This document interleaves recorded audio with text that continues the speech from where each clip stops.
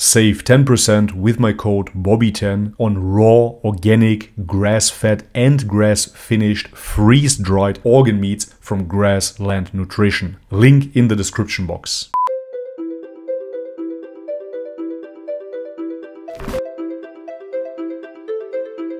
Alright guys, welcome back to the channel. If you're new, my name is Bobby. Guys, I'm very excited for today's video because we're gonna react to Prophet Muhammad, the greatest man in history, mind-blowing speech by Sheikh Khalid Yasin. If you've guys been following this channel, you know that I read the whole Quran and started reading some hadiths right now. However, I know very little about the man Muhammad. If we're talking about Islam, people ask me, why didn't you take your Shahada already? Guys, it is true. I do agree with Tawhid, the oneness of God. But in order to declare that Muhammad is the prophet of God, I have to learn so much more about him. At the moment, I'm reading the book Muhammad, His Life, based on the earliest sources by Martin Links. Additional to my studies, to my readings, I would love to watch this video with you.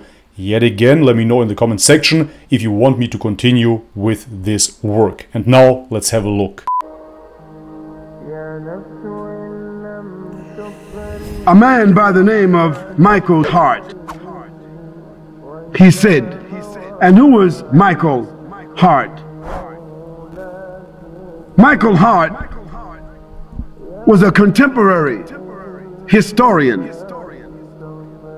and mathematician, and he gathered other historians and biographers together, and they said, let us compile a list of the 100 most profound human beings in history. Okay. And to make a long story short, they made a category.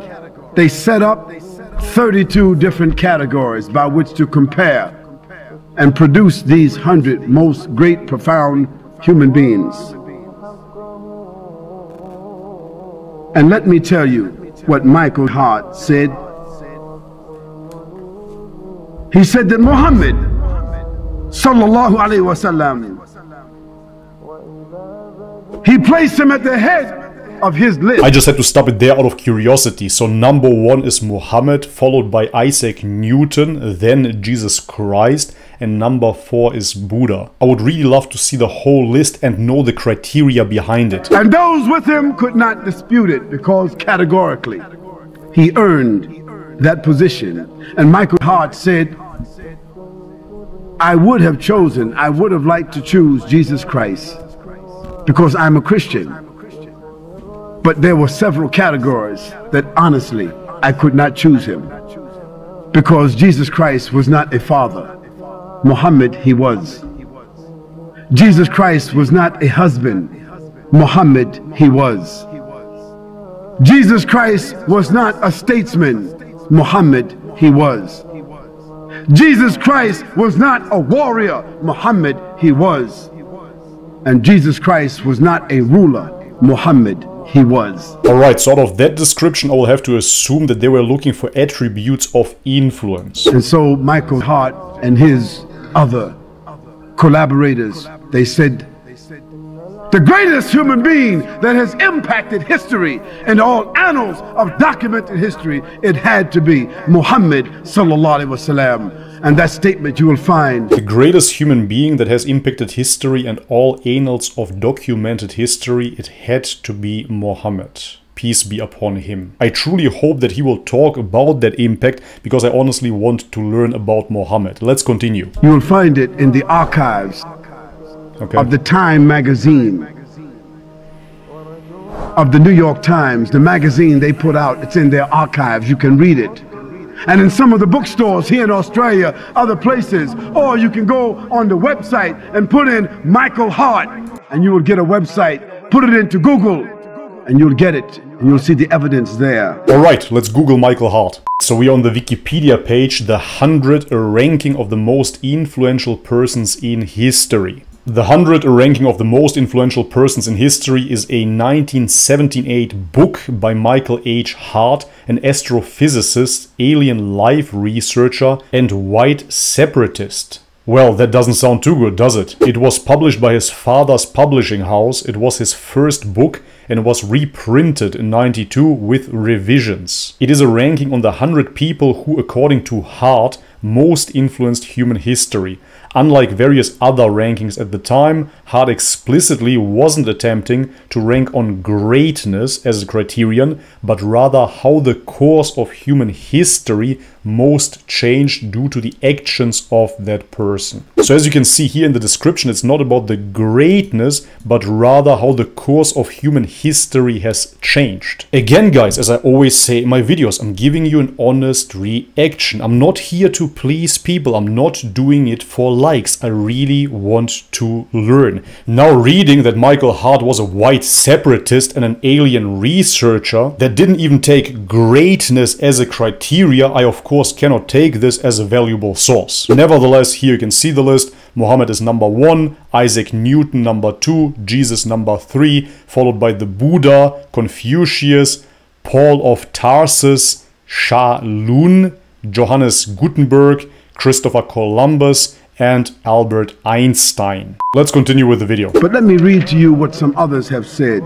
Yes, please. About Muhammad, the man, and his message. George Bernard Shaw said, if a man like Muhammad ﷺ were to assume the dictatorship and rulership of the modern world, he would succeed in solving its problems that would bring it much needed peace and happiness. With this statement I can agree, even though I'm very ignorant on that subject. From what I learned about Muhammad is that Arabia during his time was in constant infighting. Those Arab tribes were mostly pagan and were attacking each other. Muhammad brought peace to those people. Michael Hart said, my choice is Muhammad. To lead the list of the world's most influential persons may surprise some readers and may be questioned by others, but he was the only man in history who was supremely successful on both the religious and secular levels. With that I would agree as well. And Castle's Weekly said, in little more than a year, he was actually the spiritual, nominal, and temporal ruler of Medina, with his hands on the lever that was to shake the world. Billions of Muslims all over the world throughout the last 1400 years have accepted the religious teachings of Muhammad ﷺ. An illiterate, often brought up in the harsh desert climate of Arabia, transformed a backward society into a great civilization.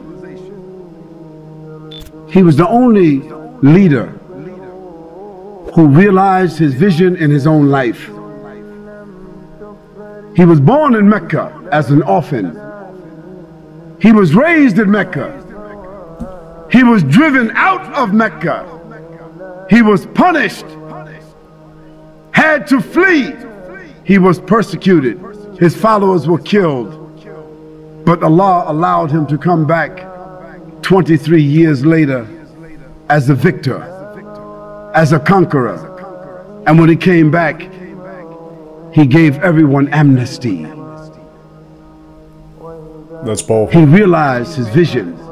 And after that, the Prophet ﷺ spread his message. He spread Islam throughout the peninsula of Arabia, so that Islam became established as a state, as a government. He was the ruler, but he was still eating and drinking and dressing the same way that he was doing as he was born and as he grew up. The Messenger of Allah sallallahu alaihi wasallam, he was just and he was fair. He didn't give to his family. He didn't distribute to his friends. He didn't make judgment for those who he liked and made judgments against those he didn't like the kings, like the presidents, like the chairmen, like the rich people, like the judges of today, and like those who have done it throughout history.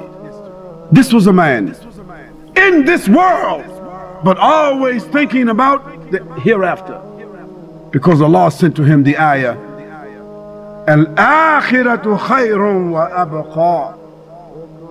the akhirah is better for you and for everyone else than what is present. Nothing in this world can compare with the hereafter. His message was to call humanity to the worshiping of the Creator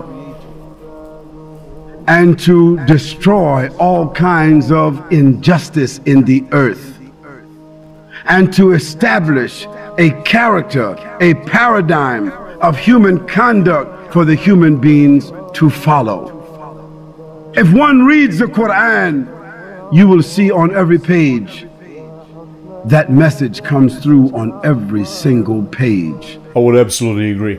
This is what sets Muhammad, peace and blessings be upon him, from any other ruler, any other prophet, messenger, individual.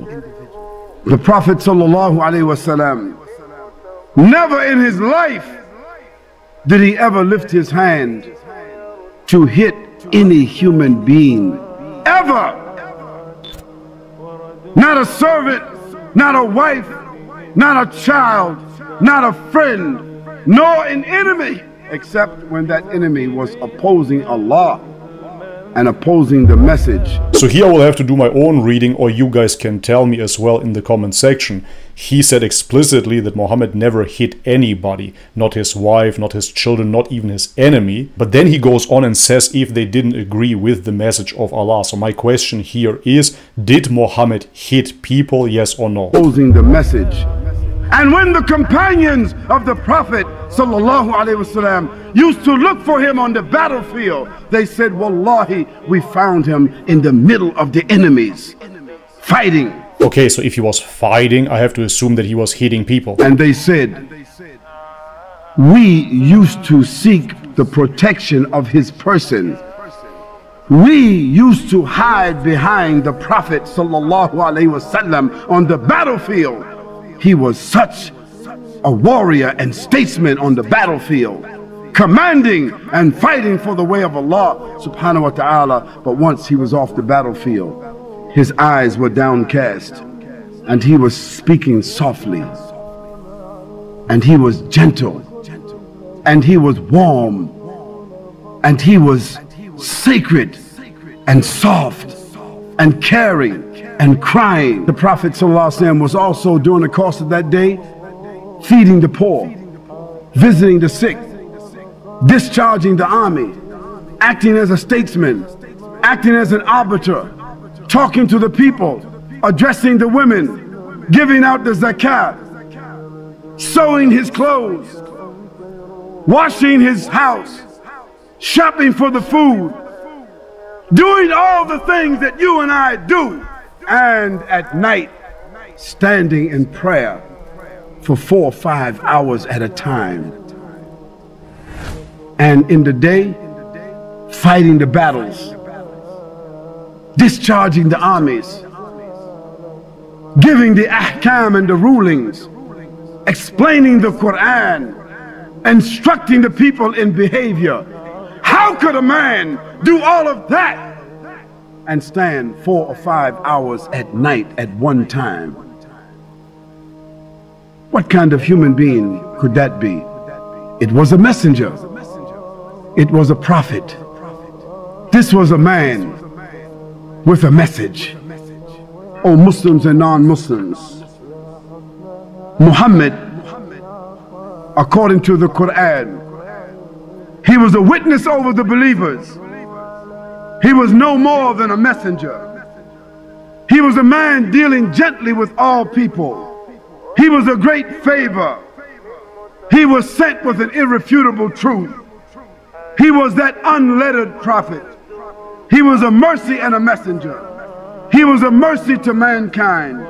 He was a witness over the believers, and the believers a witness over mankind. He was a mercy to the world. He was the best example to follow. He was the last prophet of mankind. He was sent to all the mankind and the jinn. He was victorious over all systems, and he was created on an exalted standard. O Muslims and non-Muslims, there's not a person in the whole of history that can compare with Muhammad sallallahu alaihi wasallam. Not a Confucius, not Gautama Buddha, not Alexander the Great, not Bonaparte Napoleon, not Julius Caesar, nor Constantine, not Mahatma Gandhi, not King Richard or King Ferdinand, not Winston Churchill, not Charles Darwin, nor Deng Xiaoping, nor Karl Marx.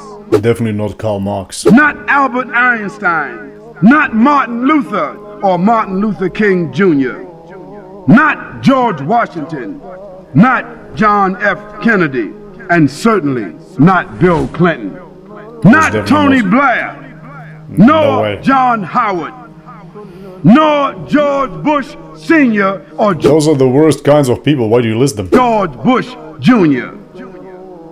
Not you, not me, not our parents, nor our grandparents, nor any of our ancestors can match this man Muhammad sallallahu alaihi wasallam.